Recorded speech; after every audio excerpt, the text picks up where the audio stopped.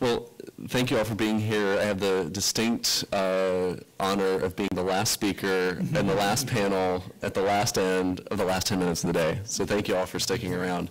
I have been with the Oregon Environmental Council for almost a year working on sustainable economic development policy, and a lot of what I work on right now is related to biofuels, low carbon fuels, low carbon transportation, and a couple of other things. And so I wanted to talk a little bit about public policy here in Oregon, kind of bringing some of these things that we've talked about down to kind of the local and regional scale. I kind of wanted to change, sort of after you all were going through your presentations, wanted to change the tone of mine to talk from kind of a policy wonky discussion to more of a motivational speaker approach, which is I hope to encourage every one of you to work on transportation, global warming, and energy policy and make your careers out of that, because it's desperately needed. Particularly as David's describing what we're finding about climate change and the way that our energy and transportation contributes so significantly to that. I kind of wanted to just drop this particular boring PowerPoint presentation and focus instead on that.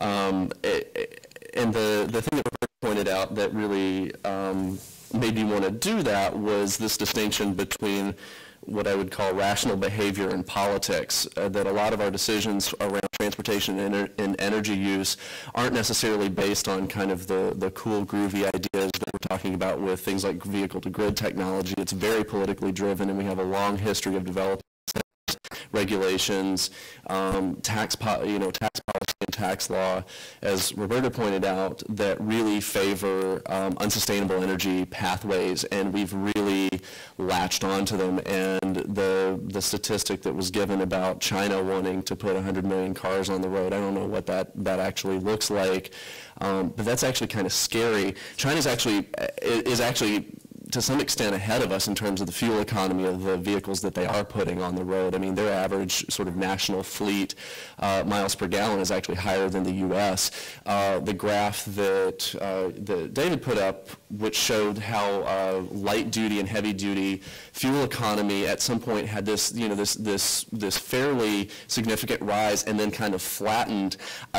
I think is kind of a shame, because it kind of says that we haven't really put our energy, as a society into developing improvements in technology that cause that curve to continue to go up. I think there are pretty distinct reasons why that curve caps out, and it's not because we lack technological innovation. The example recently that everybody's kind of trotting out when we talk about these issues at a national level is putting a man on the moon in the Apollo mission. I mean, if you set your mind to something, you can do it. So I think that graph is really kind of a shame. So that's kind of why I wanted to just sort of drop the PowerPoint and talk about that, because I think it's really important to look at how energy, and particularly in this panel, transportation policies have really shaped the pathway that we've chosen in this country, which is unsustainable. So I do want to maybe pick out a couple of issues. We can talk about Oregon Environmental Council. We have several different programs that we work on as an organization. We focus largely on public policy. We do have a lot of programs where we do outreach on different environmental issues, but a good bulk of the work that we do is focused on public policy. So we author and seek sponsors for bills related to child's health, removing toxics from children's products, that type of thing. Global warming legislation, you heard a lot during the last panel about things that are going on in Oregon related to global warming and transportation policy, particularly in this next legislative session, and we're very actively engaged on all of that. And then in our sustainable economy program, I mentioned that we work on transportation biofuels and removing carbon out of the transportation system. There are, I think of transportation in three fairly distinct categories that we focused on in public policy in our in our history of working on transportation, one are the energy inputs into transportation. Where does the energy actually come from in our fuels that we power our vehicles with, which I think is as the second category, which is the technology that you put the energy into.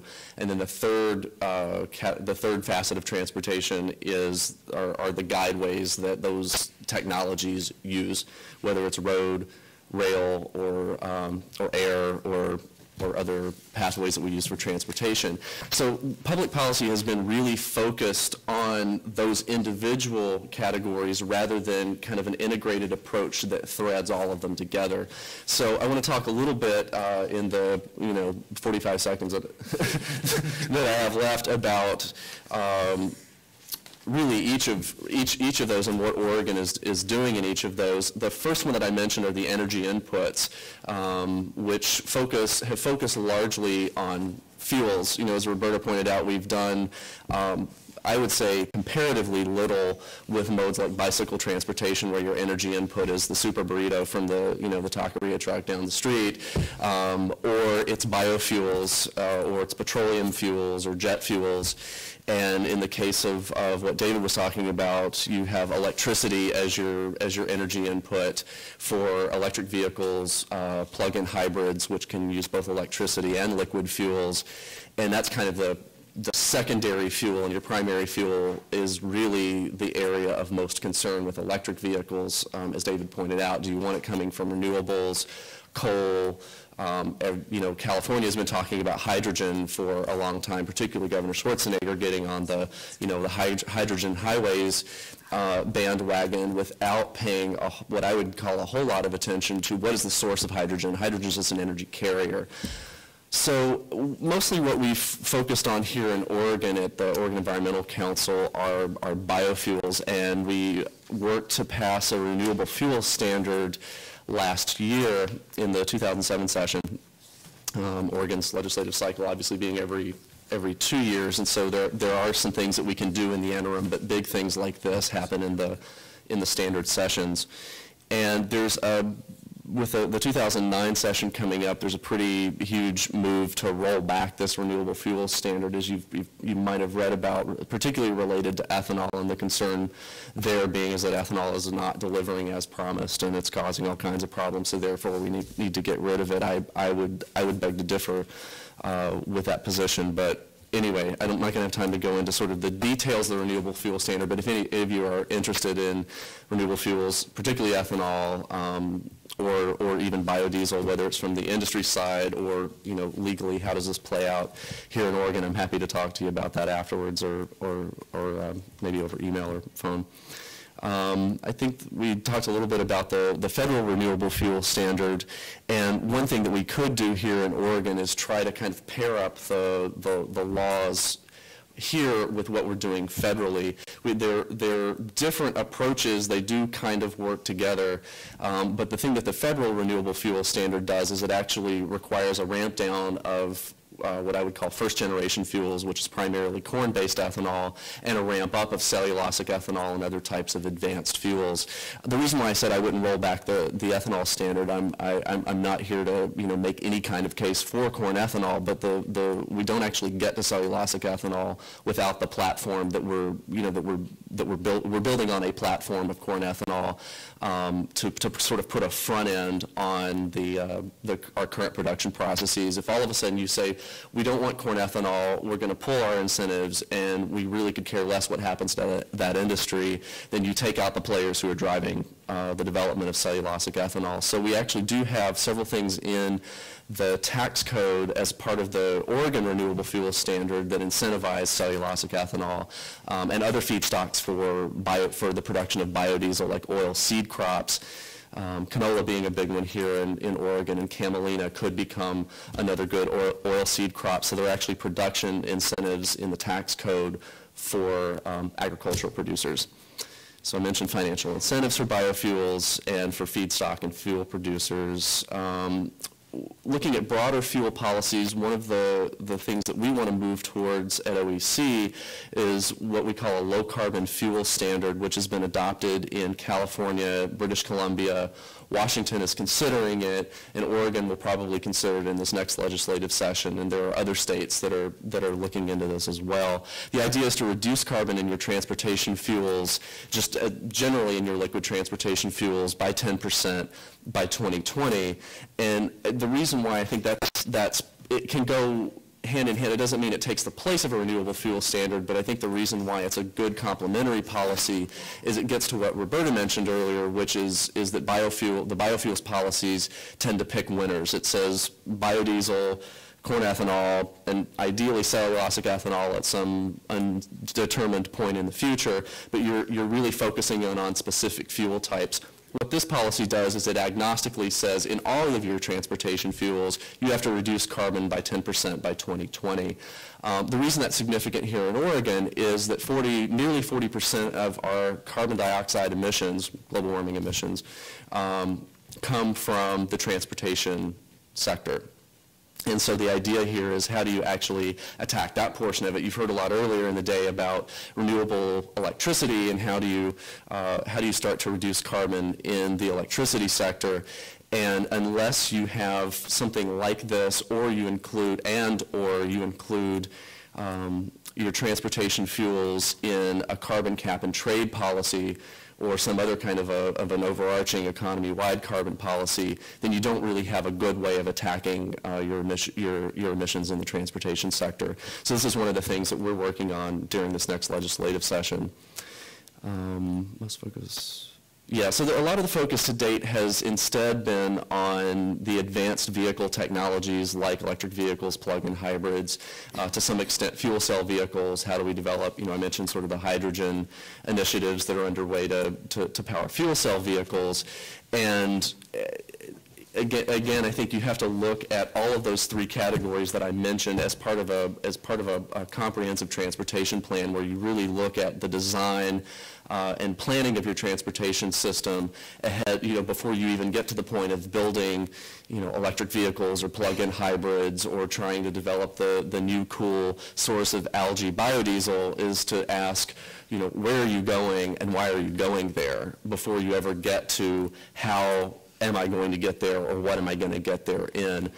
And we haven't been really good about that to date, really anywhere. It's I'm not picking on Oregon here. I think we haven't really taken an integrated approach to transportation planning in this country, really ever.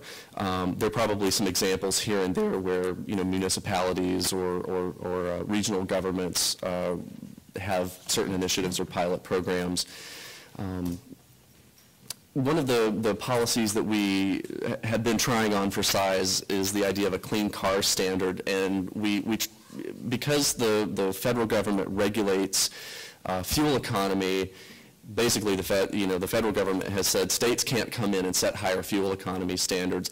And that's reasonable because you don't want to have this mishmash of different standards in different states, and you have auto manufacturers that are trying to manufacture, California-only cars versus, you have to have something that's uniform across the country. What that's left us with, though, is the inability to actually get to reducing climate changing emissions in the scope, scale, and timeline that we actually need to. And so California stuck its neck out first and said, well, if you're not going to let us regulate fuel economy, we'll regulate what comes out of the tailpipe as an air quality matter, and we'll regulate and limit the amount of greenhouse gases that can actually come out of the tailpipe. And then the auto manufacturers called holy haywire and filed suit in the federal courts, in state courts and the federal courts to overturn that. And so far, they've actually been successful. So the idea behind that being that if California can band together with a few other key states, as we've done, you've got the West Coast states, 12 other states, and then some additional interest from states like Colorado, and Florida, and I forget what the other one is, that represent over 40% of the new car market, if those states band together and say, hey, this is what we're doing, really the auto industry has to follow suit. They can't, like, you know, again, they can't have differentiated fuel economy standards and technologies. They're really going to produce a car that can be rolled out in markets across the country, and then, you know, when they export cars around the world. So it's been challenged in the courts by the auto manufacturers on the basis of federal preemption under the Clean Air Act. They basically say, California, you can't step out in front of the federal government. California then applied to the Environmental Protection Agency for a waiver to say, that's great and all, but we actually have these, you know, we actually have these goals. We've adopted a greenhouse gas reduction target, they're called the Global Warming Solutions Act, and we're requesting a waiver from this. Basically, we think your rule is ridiculous, and so we want to go out and sort of chart our own course. And the EPA sat on it for a long time. Meanwhile, the auto manufacturers came into California to make administrative claims at the regulatory, you know, sort of on the regulatory side, outside of the courts, to say that you can't do this to us because it's too expensive. A lot of organizations have then, you know, come back to show that their claims are actually incorrect. The auto manufacturers are saying it'll cost, you know, I think it was like $3,000 to $4,000 per vehicle to add all of these different features to basically improve fuel economy. So that's their argument in the courts is, look, you're just trying to go through the back door to regulate fuel economy, and to actually reduce the greenhouse gas emissions out of the tailpipe, it's just going to be too expensive. And a lot of other organizations, again, have shown that that's not actually the case. There's some fairly simple off-the-shelf solutions that car manufacturers, in my not so humble opinion, they should be doing anyway, but they just choose not to do, to, you know, basically to keep their production costs low and their profits high. So there's a follow-on suit by California that 14 other states, including Oregon, that have adopted the Clean Car Standard, to try to overturn these decisions on the basis of undue harm by delaying the waiver. You know, basically saying because the EPA has waited, California and these states have suffered additional damage as the result of climate change. In December of this last year, the EPA indicated their intent to deny the waiver, then formally actually denied it. And those states turned around and filed suit again, challenging the merits of the EPA decision, and that's still, as far as I know, that's still pending, which was then followed on by a congressional inquiry to show that the EPA their legal and technical staff were prepared to grant California's waiver and actually made the case for it with technical data, and Stephen Johnson, on behalf of the federal administration, ignored the staff recommendations and denied the waiver. So I think I've talked a little, probably enough about the low carbon fuel standard and what it actually does. We're going to be considering it most likely as part of the global warming legislation that will be coming up in the 2009 session. The advantage here, you know, not only is it agnostic in terms of the fuels that you know, in other words, it's not just sort of picking which fuels we want and which ones we want to phase out, but it really kind of frankly, it puts the petroleum manufacturers to task to reduce carbon from petroleum fuels, whether it's through, you know, improvements in refinery operations, looking for different sources of fuels, blending in biofuels, making advances on electric vehicles and electric vehicle technology. Reducing air pollution, you know, not just global warming emissions, but cleaning up air pollution more generally for other criteria emissions, and to also follow a different fuels path than what the petroleum industry is setting right now, which includes highly polluting domestic resources like fuel from coal to liquids, tar sands, and oil shale. Lest I have a completely boring PowerPoint presentation that is, you know, merely text and talking points, what I really wanted to do was throw in this slide, which is what's happening today in Canada, you know, several areas of Canada, and these are photographs from the Alberta tar sands.